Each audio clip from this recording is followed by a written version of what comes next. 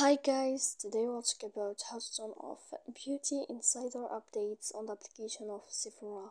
To know how to turn off beauty insider updates notifications on the application of Sephora, you should just go to this window of profile. When you'll find this list, we click app settings. After that, we'll enter to notifications settings. Here in this list, we click in the sign.